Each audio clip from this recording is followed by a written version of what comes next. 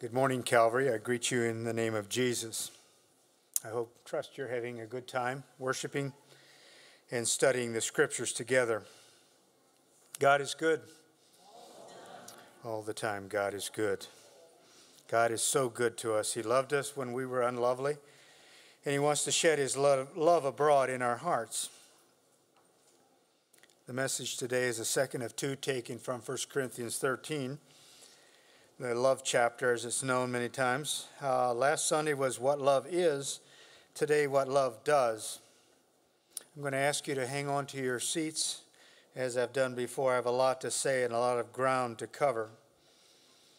What love does.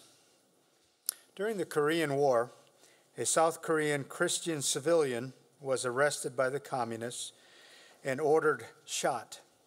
But when the young communist leader learned that the prisoner was in charge of an orphanage caring for small children, he decided to spare him and kill his son instead. So they took his 19-year-old son and shot him right there in front of the Christian man.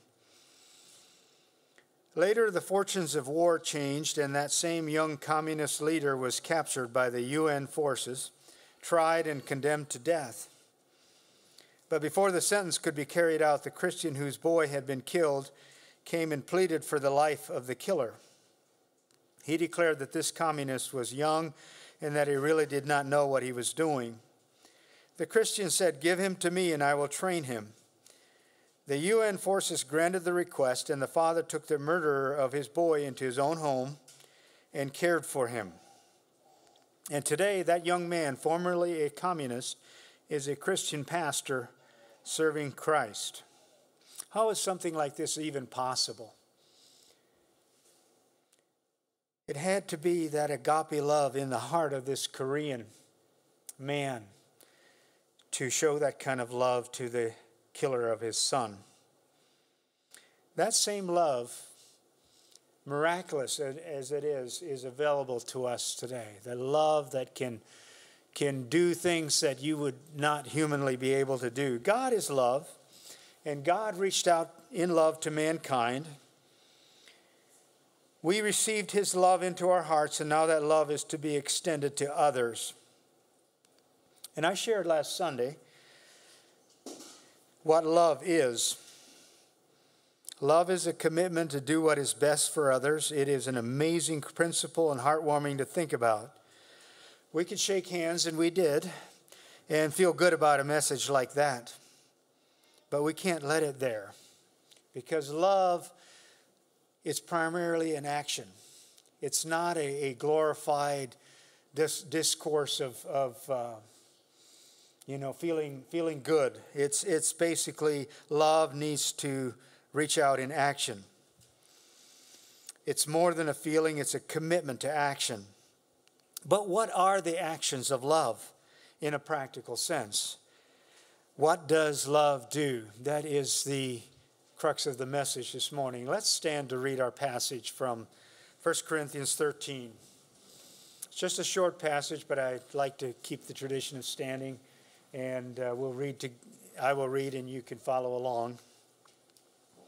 What does love do? 1 Corinthians 13, verse 4 to 7. Love is patient and kind. Love does not envy or boast. It is not arrogant or rude. It does not insist on its own way. It is not irritable or resentful. It does not rejoice at wrongdoing, but rejoices with the truth.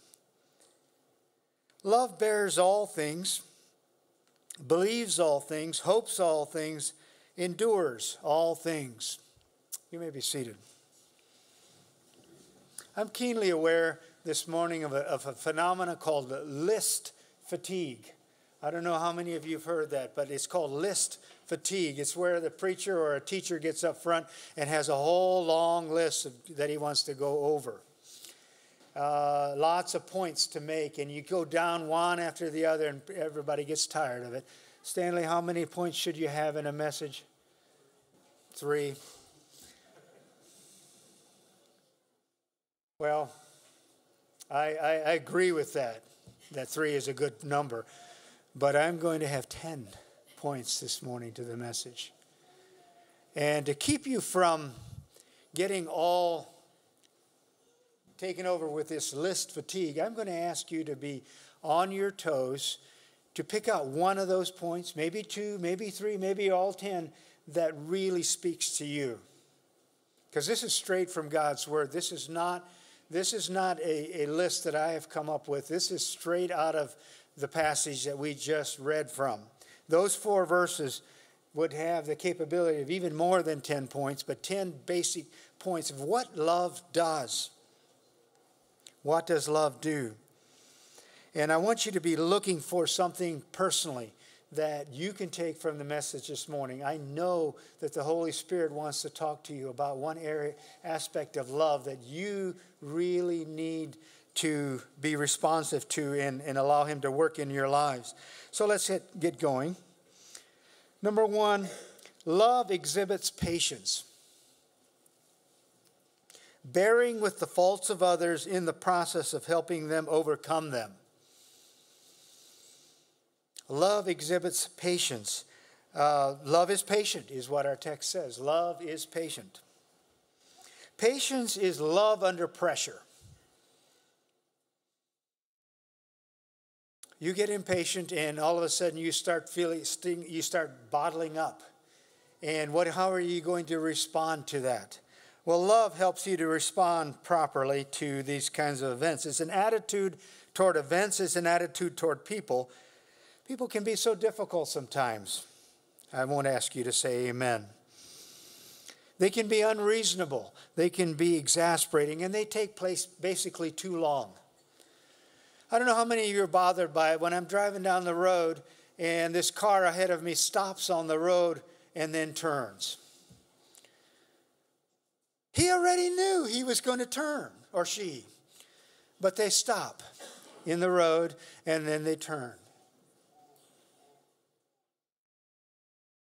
People can be exasperating. The easy response is to lash out.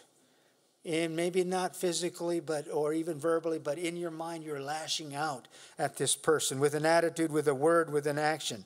Love exhibits patience. That's what this passage from 1 Corinthians says. Love exhibits patience. It's by committing to do what is best for others, by extending grace to them, by being concerned more about God's program than my own, confidence that God is working even while I am waiting. God is working. Giving Him time to work. By seeking the welfare of others above our own, their well-being, their happiness, their spiritual progress, and their schedule. Love is the commitment to do what is best for others, even if it messes with my schedule. Love is the commitment to do what is best for others, even if I must reschedule what I want done. Even if I consider others' schedule more important than my own. Bearing with others, with the faults of others, in the process of helping them overcome them. My question to you is, will you allow the Holy Spirit to work this beautiful aspect of love in your life? Love exhibits patience. Some of you need that. Some of you need the love of God to work patience in your lives. Number 2, love shows kindness. Love shows kindness. Relating to others with a sensitivity toward them as persons. I read a cute little story. It's by Jim Shipstead. While Penny and I were walking in the park the other day, a 10-year-old boy came racing around a tree, almost running into us, and said, "Dad, where's Amy?" Instantly, he realized his mistake and said, "Sir, I'm sorry. I thought you were my dad. I made a mistake." I replied, "That's okay. Everybody makes mistakes." As he began to walk away, I noticed he had a limp as well as the features of a child with Down syndrome. After having walked about 10 yards, as an afterthought, he turned around and started retracing his steps toward us. "My name is Billy," he said. "You both were very nice to me. Can I give you a hug?" After giving each of us a tight hug, he said, "Just wanted you to know that you're my friends, and I'm going to be praying for you. I have to go now and find my sister Amy. Goodbye, and God bless you." Tears came to both Penny and my eyes as we watched Billy, that child with Down syndrome, limped to the playground to play with his little sister.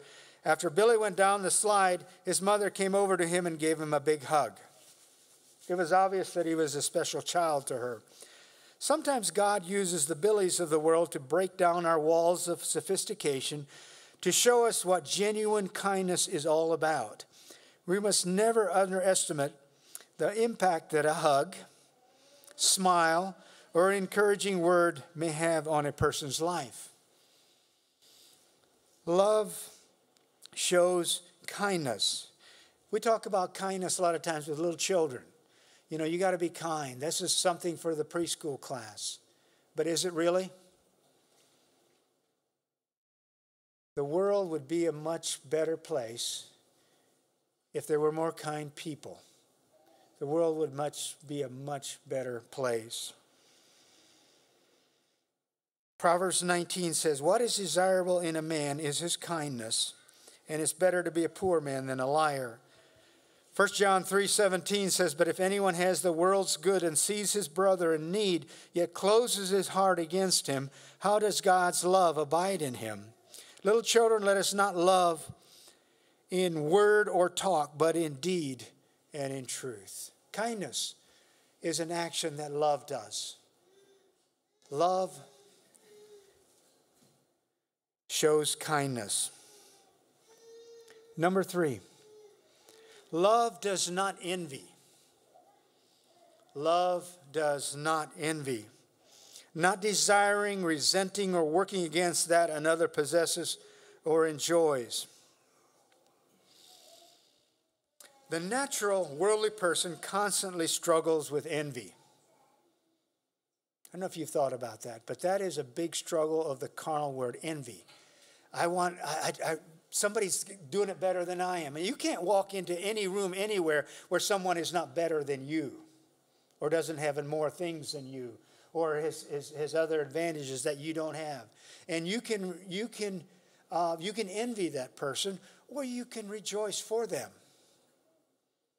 That's what love does. Love is the action that rejoices when others do well. Thomas Lindbergh in his Leadership magazine shares the following. 2 shopkeepers were bitter rivals. Their stores were directly across the street from each other, and they would spend each day keeping track of each other's business. If one got a customer, he would smile in triumph at his rival. One night an angel appeared to one of the shopkeepers in a dream and said, "I will give you anything you ask, but whatever you receive, your competitor will receive twice as much. Would you be rich? You can be very rich, but he will be twice as wealthy. Do you wish to live a long and healthy life? You can, but his life will be longer and healthier. What is your desire?" The man frowned, thought for a moment, and then said, "Here's my request. Strike me blind in one eye."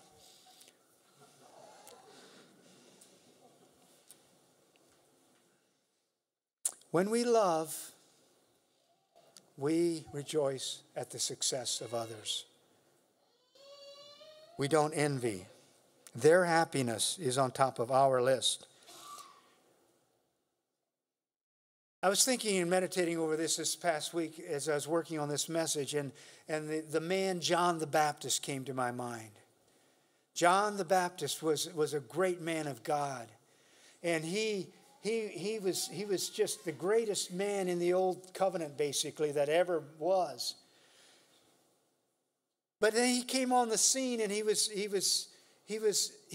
usurped by Christ, if you will. Everybody started flocking to Christ. And people came up to John and said, "John, look, this man is now teaching, and everybody's flocking to him." And John said, that's fine. That's good. I'm good with that.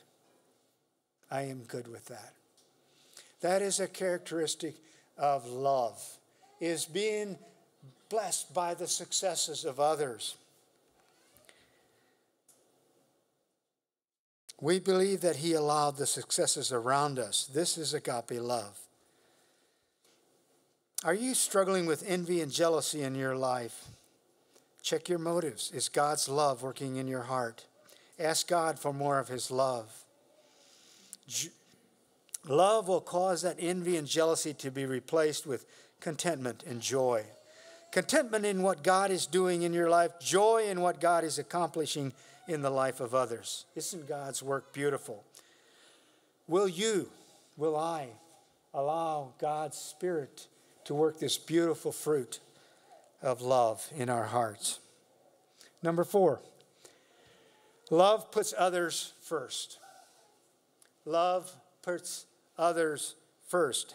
Treating others as having more value or importance than myself. Love puts others first. Love is patient and kind, our text says. Love does not envy or boast. It is not arrogant or puffed up. And love causes us to disappear. I don't know if you know someone like that. Humility is not making fun of myself or denigrating myself. Humility is disappearing. Humility is allowing others to be there, and all of a sudden I am not visible. I have disappeared. That is what humility is. It's not thinking less of myself, but not thinking of myself at all. Thinking of others and putting others first. In my college years, I boarded with a couple over in Minerva, Ohio. I was going to school in Pittsburgh, and I boarded with this family in Minerva, Ohio. Some of you would know who it was, but I'm not going to say their names. But they were that way. You came to their house, and I went out to their house a lot because I knew them. And I spent a lot of time with them on weekends. And they made you feel like a king or a queen when you were at their house. I remember one time specifically as I was leaving their house, they're out there taking their handkerchiefs and wiping their eyes. And they're so sad because I left. Love puts others first. That's what love does. And it causes you to disappear. Love one another, Romans 12 says, with brotherly affection. Outdo one another in showing honor. Philippians 2, do nothing from selfish ambition or conceit, but in humility count others more significant than yourselves. Let each of you look not only on his own interests, but also to the interests of others. And of course, Jesus was the perfect example of this when he washed the feet of his disciples. Can we love as Jesus loved? Robert E. Spear says that several years ago he was being entertained by the president of a small college in the South. The school had limited guest facilities, so the head of the institution offered him his apartment. I woke up early the next morning, said Spear, when I heard someone tiptoe into the room. I lay there quietly with my eyes open just a slit to see who it was. To my surprise, the president of the college walked in, picked up my dirty boots, and walked out. I got out of bed, opened the door a crack, and watched him take them to an adjoining hallway. Then he got down on the floor and began polishing them. I could have cried at the sight. His hospitality and thoughtfulness showed me what a great man he really was. Some years after that, he rose to national prominence. Because of his complete humility of spirit, God elevated him to a higher position. Number 5, love does not behave rudely. Yeah, it's there in 1 Corinthians 13. Being sensitive to the effects that my behavior may have on others. 1 Corinthians 13, verse 4 to 5 says, love is patient and kind. Love does not envy or boast. It is not arrogant or rude. Love is not rude. So guys, if you belch after eating a meal, right in front of your family, you need the love of God in your heart. I'm serious. Love isn't rude. There was one couple that his wife asked for an annulment of their marriage because her husband was so rude. And it was granted. Love is not rude. Love is not rude. Being sensitive to the effects that my behavior may have on others. We live in a rude world. People are just down, stinking rude out there. Common courtesy seems to be in short supply. People cut each other off in traffic. Women are no longer treated courteously. Old people are no longer treated with respect. But this kind of behavior is not just now. It's been going on for years, since the beginning of time, actually. How much harm has been done by those who are crass and insensitive to others? Fellow believers, let the love of God come into your heart and be sensitive to what other people, and cut out the rudeness. Just be courteous to people. Be nice to people. And the root cause of rudeness is selfishness. I don't care what others think. I'm just concerned about myself. How many of you are tempted when a telemarketer calls you to slam down the phone or say some nasty things and then slam down the phone?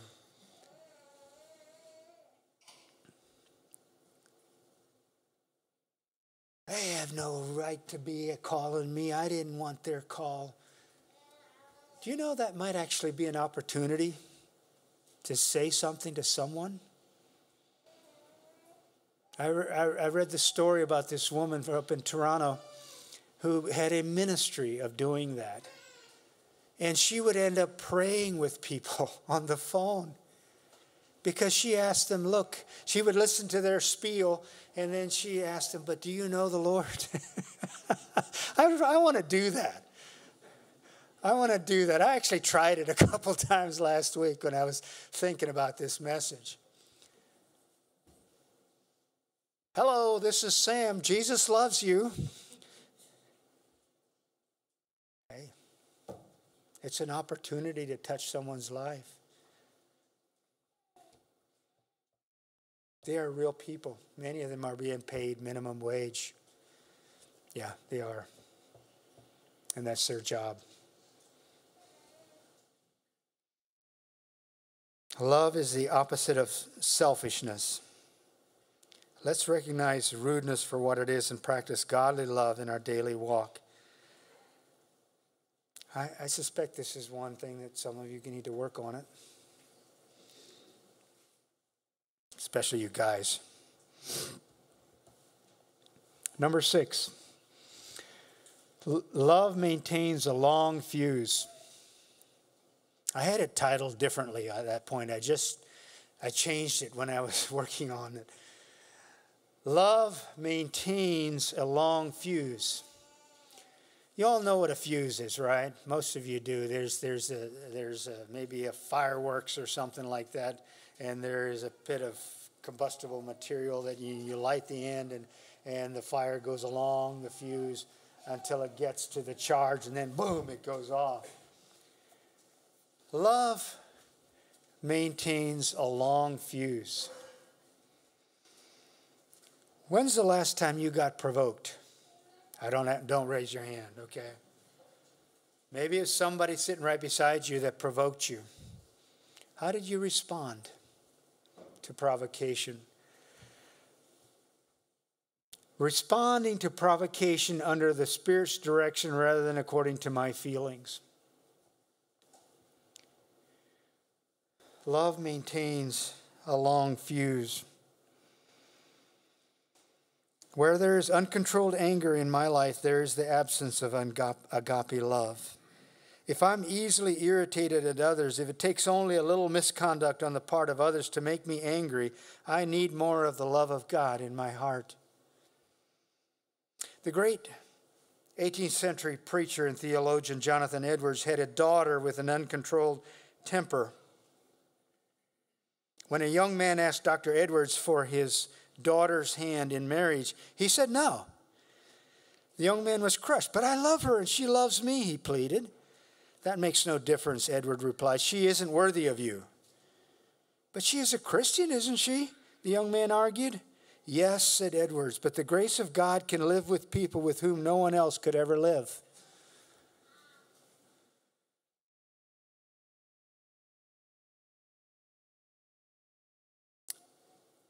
How does love keep us from being easily provoked?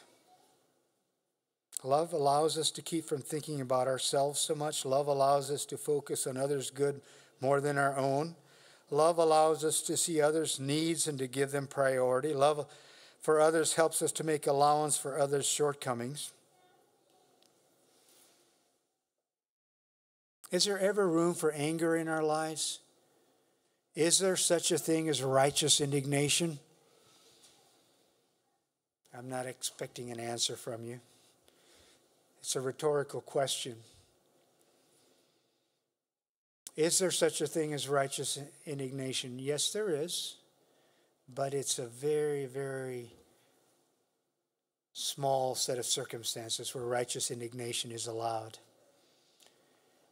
If God's name is used in vain, I think that you can be angry about it. You're allowed to be angry. Maybe if you see a little child getting abused,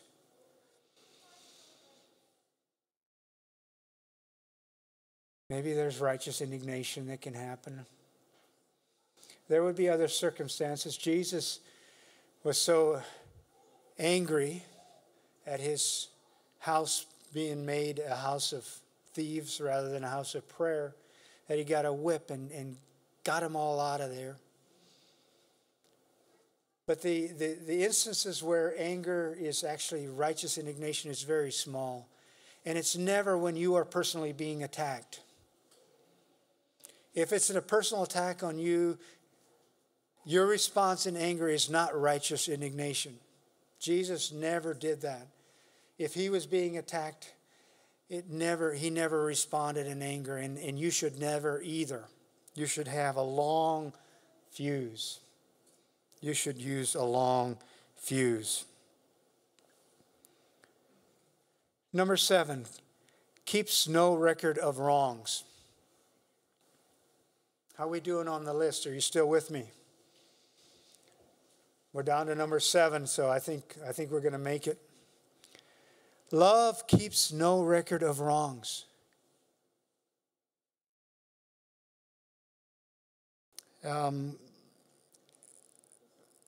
In our text, it uses the word resentful. It's actually the Greek word logizomai, to take an inventory. And that's where we get the term keeping a record of wrong. Love does not keep an inventory. Doesn't keep an inventory. This is one that I need. The natural inclination is for us to keep an inventory of things that people did to us.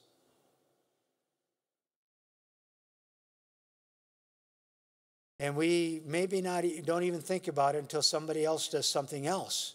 And all of a sudden we go back to that list. And we keep adding to it.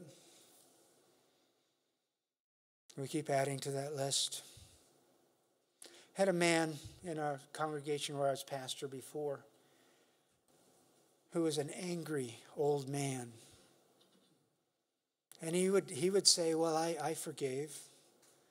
But every time you go to talk to him about, he had this list of things that people did against him. And that anger just built up in his life. And that bitterness just built up in his life. And love doesn't keep a list of wrongs. That's what it says here. Love doesn't keep an anger. You got to forgive, right?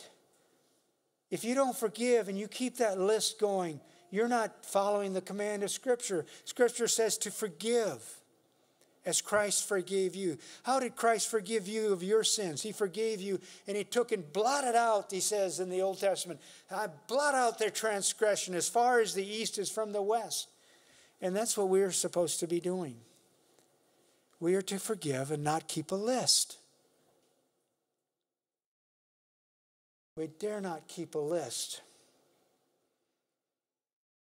We all hurt each other. We are not human. If I don't hurt you somewhere along the line, I'm sure I've hurt some of you. And if you keep that list somewhere in the back and you haven't forgiven it, it's going to mess with you. It's going to mess with you.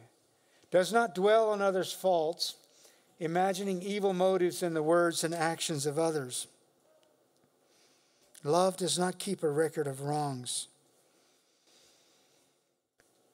Number 8, rejoices with the truth. Finding delight in seeing people learning and living by God's principles. Take that from verse 6. It does not rejoice at wrongdoing, but rejoices with the truth. Many believers will not participate. Believers in general will not participate in gross sin, but they sure enjoy watching others. That's wrong. Getting joy out of watching wrongdoing is an indication of a problem in your life.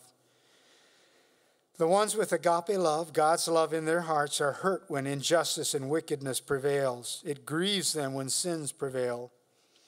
They see the terrible nature of sin and its effect on God and man. The psalmist, for example, in Psalm 119 says, "My eyes shed streams of tears because people do not keep your law." The King James uses the word, "rivers of waters run down my eyes." Paul, writing to the Philippians, says, "For many of whom I have told you and now tell you even with tears, walk as enemies of the cross of Christ." Does sin trouble you? Does sin trouble you? Does it hurt inside? You know, we can become so callous to sin to the point when it seems commonplace and we no longer grieve at it. Sin needs to make us upset. This is the heart of God. We rejoice with the truth. That brings us happiness. We grieve when sin is there. Number 9. Love puts a lid on it. It's kind of a homely term, but love puts a lid on it. Willing to cover those things that God has covered. I take that from verse 7 of our text. Love bears all things. The Greek word is stego. It means to put a roof over. Love puts a roof over all things. And figuratively, it means to cover with silence. Love covers with silence the offenses of others. 1 Peter 4:8, above all, keep loving one another earnestly, since love covers a multitude of sins. Out of love, we seek to protect the sinner. Does he deserve to be exposed? Don't we all deserve to be exposed when we sin? Yes, we do. We all sin. Does love seek to let the whole world know about that sin? No, it doesn't. Love puts a lid on it. Should not sin be exposed, you might ask? The Bible teaches that sin needs to be confessed and forsaken. And I do believe that we need to expose sin, but we don't need to broadcast it all over the world. And we don't need to go to church on a prayer meeting and ask for a prayer concern about somebody. I won't ask for a show of hands, but you have given a prayer request about somebody's failing, and you shouldn't have done it. Maybe in a very general sense you could. But so many times gossip is clothed in this thing of giving prayer requests for someone who has a problem. Love seeks the benefit and the well-being of the other person. And I don't take joy in exposing sin because somehow it makes me look good. We look at the welfare of the sinner. Sometimes they need to be exposed if it's public sin, and there are cases for that. But we do it very, very, very careful to do that. Look at what our motive is for exposing sin. Love covers all things, is what the scripture says. Do I have God's love in my heart? We've made it to number 10. Love endures, maintaining unfailing confidence in right, continuing in faithfulness, so no matter what adversity comes. Love endures.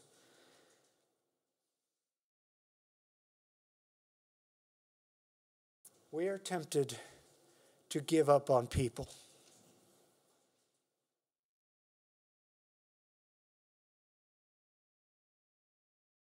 We are tempted to give up on people. You know who almost never gives up on somebody? Is a parent whose child is a prodigal. You look at a parent who has a prodigal child, and I know what I'm talking about. You don't give up. You look at the story of the prodigal child in Luke 15, where he talks about the son who went and lived his life out with sinners and ended up feeding the pigs. And you read that story down to the end, and all of a sudden, the father in that story looks up and sees his son coming back. Well, did he just happen to be out there looking for his son? No, I think he was waiting. And he still believed. He still believed that his son was coming back. Love endures, maintaining unfailing confidence in right, continuing in faithfulness no matter what adversity comes. Love is not always practical. It doesn't make sense, but it continues to believe, it continues to hope, and it continues to endure. I'm glad that God's love reached out to me when it didn't make sense.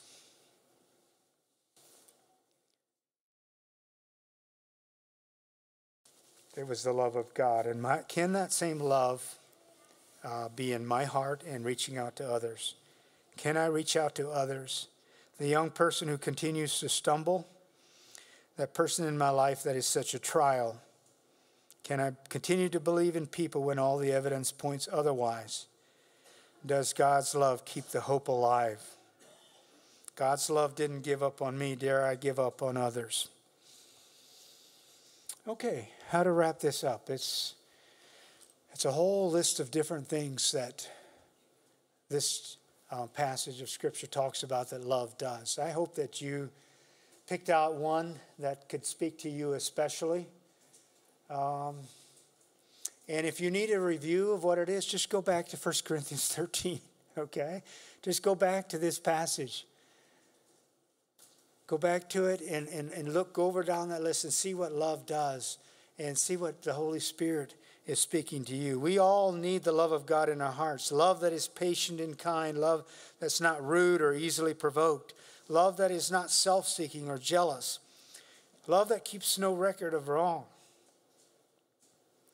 Love that keeps on believing and hoping. I pray that God's love would be in your life and in mine. Love that takes action. The church needs that love. The world needs that love. Beloved, John says in 1 John 4, let us love one another, for love is from God, and whoever loves has been born of God and knows God. We'll call for a song.